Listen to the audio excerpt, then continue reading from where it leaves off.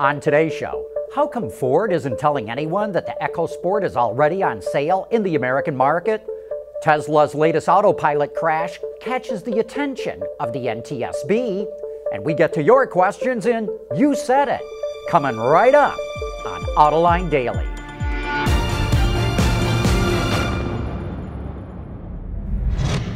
This is Autoline Daily, the voice of the automotive industry.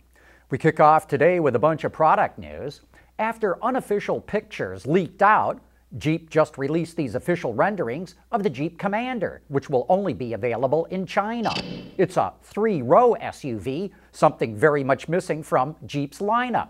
But to our eye, this looks like a stretched version of the Cherokee, which is already made in the same assembly plant by GAC.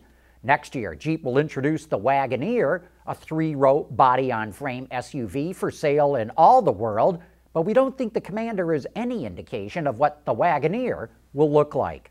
Land Rover is coming out with a special edition of the Range Rover SE Coupe. No word on what this special trim level will cost, but it's going to be a lot. Only 999 of them will be made, and it makes its official debut at the Geneva Motor Show in March. Say, did you know that the Ford EcoSport is already on sale in the U.S. market? You might not know that because Ford's not telling anyone.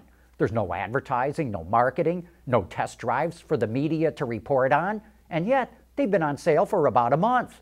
According to our local Ford dealer, it starts at about $20,000. According to the EPA, it's rated at 28 miles to the gallon with a turbo 1-liter engine and 25 mpgs with a naturally aspirated 2-liter.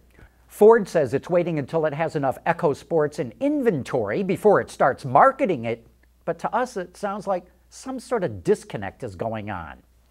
You know, today it's easy to pick out autonomous cars, what with all those sensors poking out of them, but the next gen will not be so easy to spot, and that's coming up next. Autoline Daily is brought to you by Bridgestone Tires, your journey, our passion. Dow Automotive Systems, advanced materials that deliver better results. And by Lear, a global leader in automotive seating and electrical systems.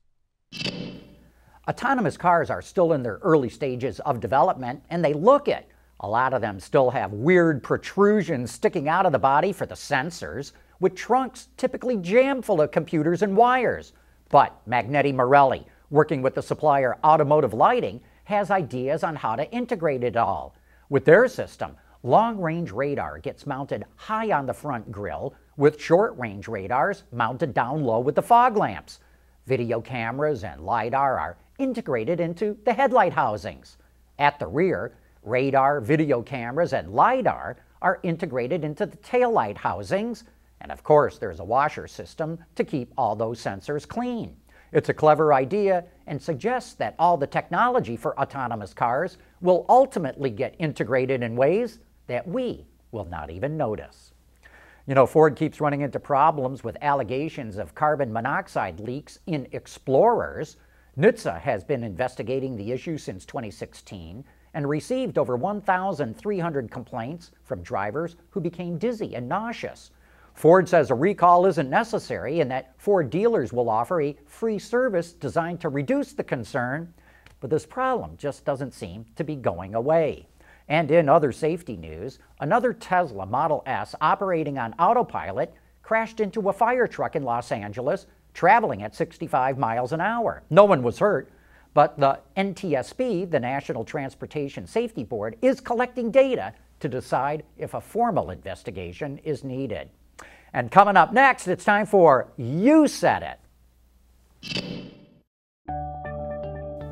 Lear Connexus is the new application suite in vehicle connectivity designed to deliver over-the-air software updates and more from Lear Corporation's E-Systems, leaders in power and data management. Okay, here's the part of the show where I get to answer some of your questions and comments. Lex says, I've been very frustrated in attempting to locate Klaus Bussi's email address so that I can send him my idea for what the refreshed 2019 Jeep Cherokee front end should look like. You may have my permission to give Mr. Bussi my personal email address. Well, Klaus is now the head of design for Alfa Romeo, Maserati, and Fiat. The guy who heads up Jeep design is Mark Allen. But before you send him your rendering, you ought to look at the redesign of the Cherokee that was already unveiled last week at the Detroit Auto Show. Fabian heard us report that FCA stock shot up sharply this month, prompting us to wonder who's buying that stock. He points out that the supplier company GKN PLC stock went up by around 27%. Thanks for pointing that out, Fabian. When a supplier company's stock jumps so fast in such a short amount of time, you just know that somebody's gobbling up shares with an eye to taking over the company. Lambo 2015 saw our story that FCA bribed UAW officials to get a better union contract. He wants to know, if the FCA union contracts in question have to be ratified by the members, what good does bribing the UAW officers do? Apparently the contracts were still agreeable to the majority of members. Well, not at first they were. Remember, 65% of Chrysler workers rejected that contract the first time around. Then the company offered more pay and better job security, and they ratified it. That was unusual. The rank and file almost always votes for what their leadership negotiated. Eugen Deutsch knows that on Autoline After Hours tomorrow, we'll be talking about whether CES is killing the Detroit Auto Show. He makes this observation.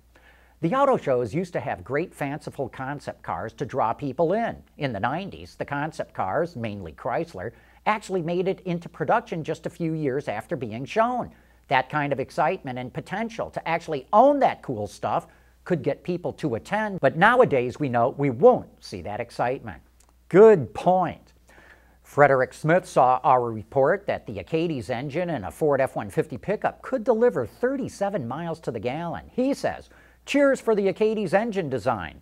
New methods to achieve better fuel economy is the future of engines. It's good to see someone is moving forward with technology to balance the electric powering of cars and trucks. And you know, this could be better than you even think. Acades tells us a big North American manufacturer is interested in licensing this engine, and we think a big announcement could be coming later this year. Buzzard sees big problems with data mining of the data generated by cars. Big data. So if the police want to know if you were in the area of a crime, will they be able to download the data to use against you? Yes, they will be able to do that. Just like they can do that right now with the data on your phone. But at least the police do have to get a search warrant from a judge before they can go digging into your data. Ken's 300 says, I'm surprised that so many people are buying vehicles from VW. After Dieselgate, cheating customers and selling polluting diesels, you would think people would have second thoughts about rewarding them with more sales. Well, Ken's, the average person never even heard of Dieselgate. Jeff High says, the Trump cheat / Trump comment was right on, LOL. And in case you missed that, what we said is that GAC, Guangzhou Automotive, would be making a big mistake if it thought it could use the Trumpchi brand in the American market, because the people who hate Trump will never buy a car with part of his name on it, and the people who love Trump will never buy a Chinese car. Hey, thanks for all your letters and comments, and with that, we wrap up today's show.